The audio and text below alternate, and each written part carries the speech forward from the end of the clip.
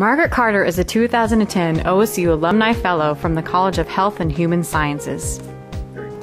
Margaret is the first African American woman elected in the Oregon legislature, where she served as state representative for 14 years and as a state senator for 10. She has spent her life working tirelessly for our causes: children, families, aging adults, and those with disabilities.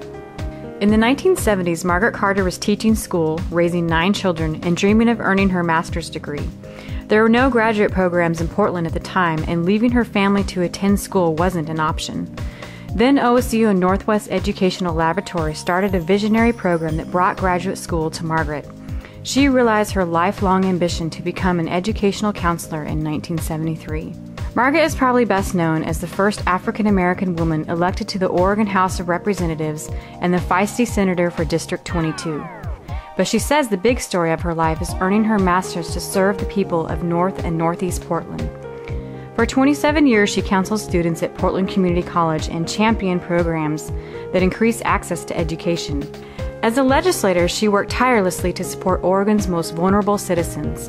In 2009, she left Oregon Senate to serve as Deputy Director for Human Services. Margaret is a passionate singer who performs every year at Trailblazers games and regularly at government events. With the Joyful Sound Choir, she has performed at the Juvenile Detention Home once a month for 32 years.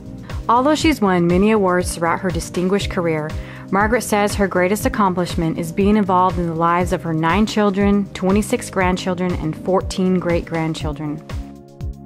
Margaret has broken through barriers in her own life, and in so doing, opened doors for many others who will follow. I am humbled to know her.